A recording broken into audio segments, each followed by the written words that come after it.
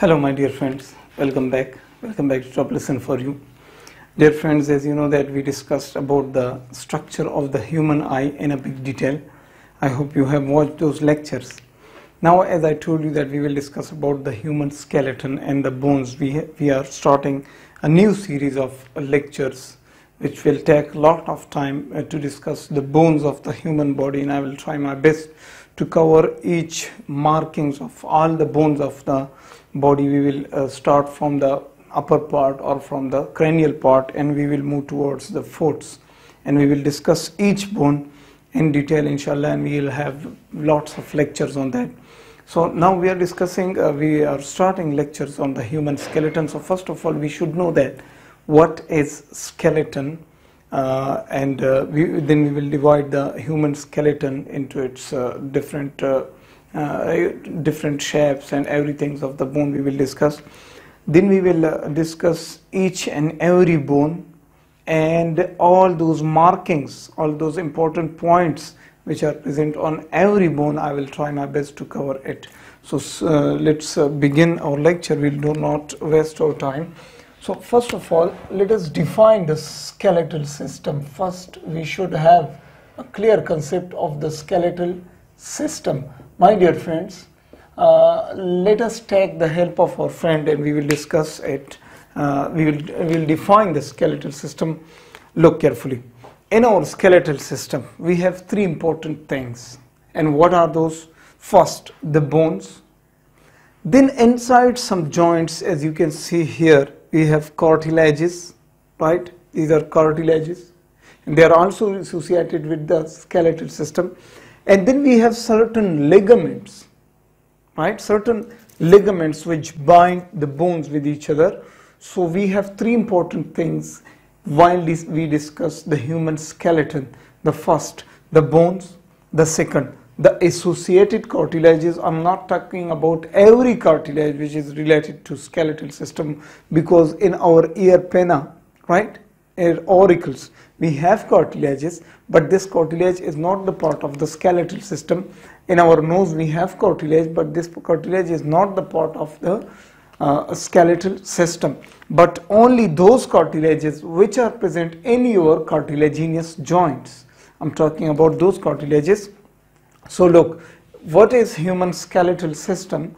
The system which comprises of the bones, associated cartilages, and the ligaments. Those are called that system of the body is called the skeletal system. So let me make here a very simplified diagram. For example, this is one bone and here is another bone, right? So first of all, what are these? These are the bones, right? This is bone and the upper one is also bone. Then we have, if we have a cartilage disc here, right? So what is this? This is cartilage, right? And there are certain dense regular connective tissue which is there to hold these bones together, which will not let the bones to be apart, to be separate from each other. So such type of tissues are called the ligaments. So these are our ligaments, and ligaments are responsible to hold the bones together, right? And cartilages are present in certain cartilaginous joints, not in all joints of the body. So our skeletal system comprises of these three important factors, these three important tissues, I will say, and those are the bones, the cartilage, and the ligaments. So we write here the skeletal system, we define it a system of bones, right, associated cartilages,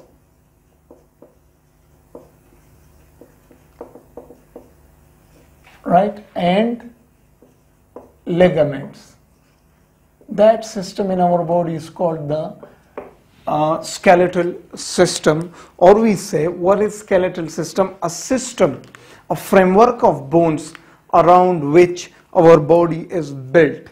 Every part of our body is supported and held by the skeletal system. So we say this, if I'm standing erect, right, I'm standing in front of you and I'm acting and I'm writing and doing everything, so all this is because of your skeletal system. If you take off all the bones from the body, then what will be left?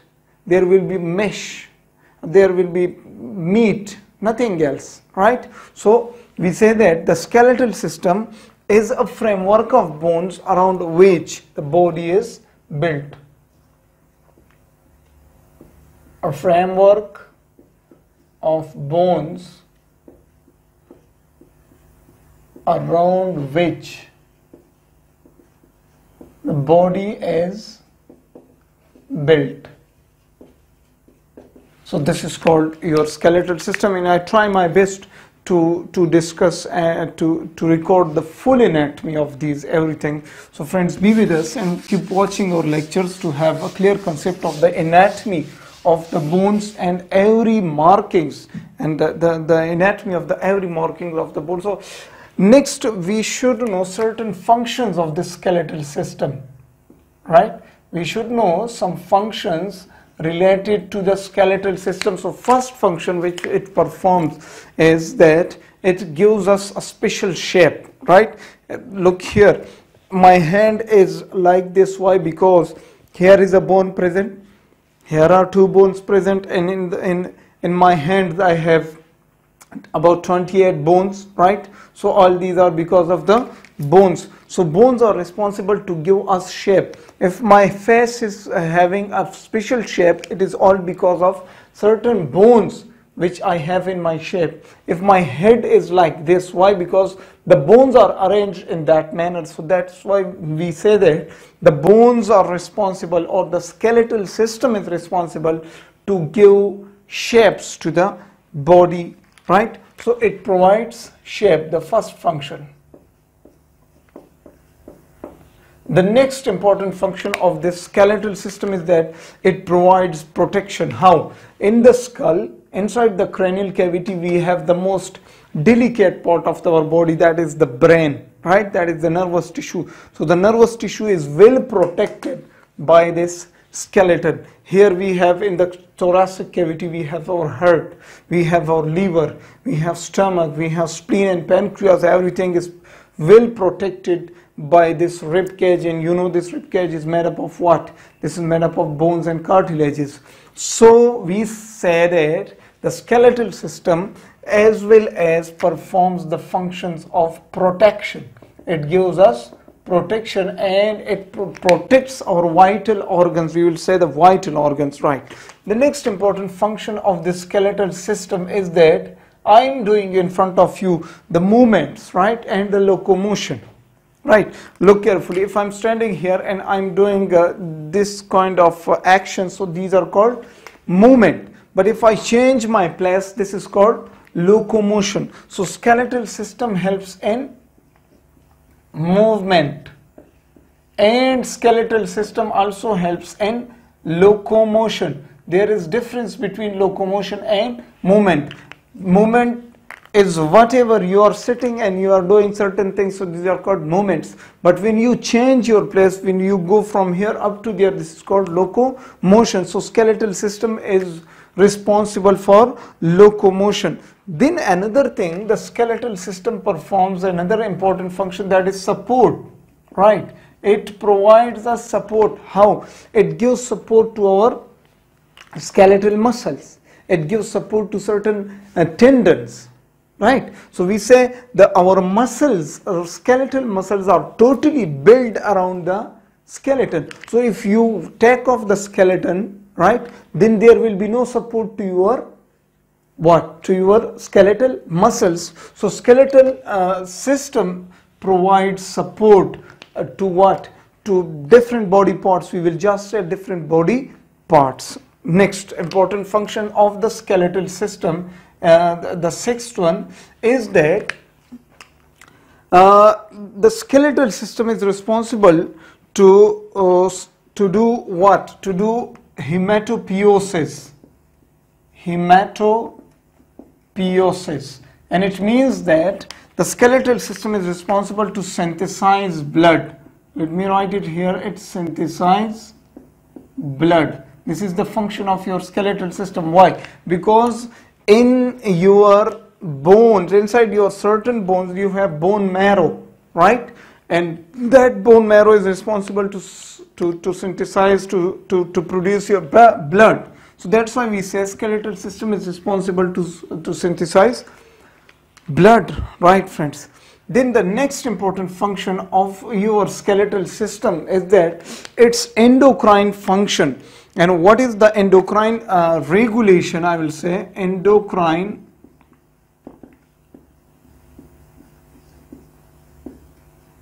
regulation. How? Look carefully. I will give an example how the skeletal system is responsible to perform endocrine regulation. Look carefully. And for example, here you have your bone. Here is one of your bones, right? And this is your circulatory system. Now look carefully, my friends. If in your circulatory system the calcium level, right, the calcium level falls down, right, what will happen? Your parathyroid gland will note this fall in the calcium, and what will they release? They will release certain hormones. That hormone will go to your bones and they will draw the calcium out of the bone and they will increase the calcium level. Now listen carefully, look carefully. This, what is released into the blood? Hormone, right? When the calcium level rises up, what happens again? What happens again? Again another hormone is released, and that hormone will go towards the bone and will say that please stop releasing further calcium to the blood as the blood calcium level is high, right? So all these functions are performed by hormones. So if the calcium level falls inside your blood, as you know that calcium is stored much in your bones, right? Calciums are present a lot in the bones. So what happens?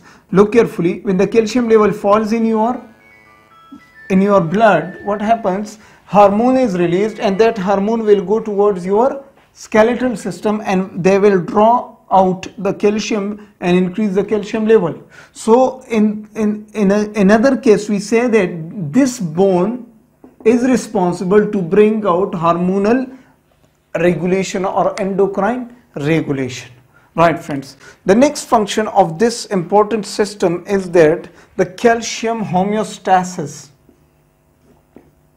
Calcium homeostasis. As I told you there, look carefully.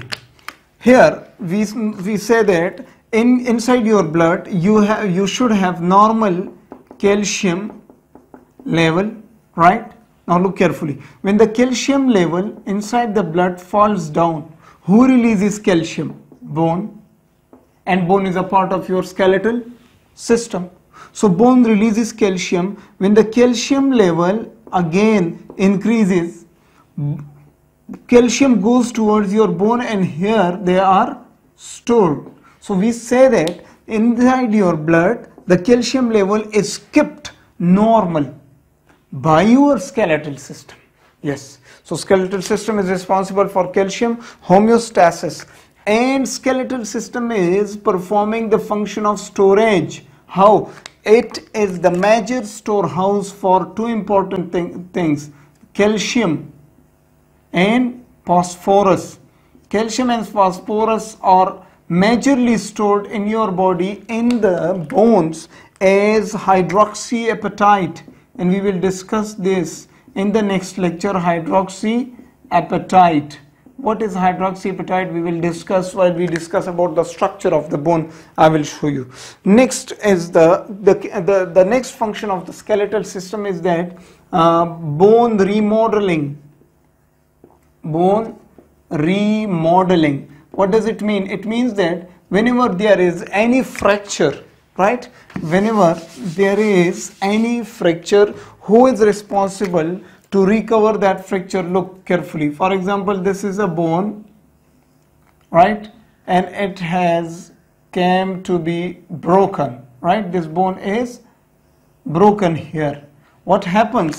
These bone cells which are present here, they will start mitosis and migrating towards this cavity, and they will fill this cavity again, and they will remodel the bone. So the bone is remodeled. So who did this remodeling? The bone tissue did this remodeling. So bone or skeletal system is responsible for bone remodeling. This is the important function. Now the next function of the skeletal system is that they make joints. They make joints, and if there are no joints, we will not move.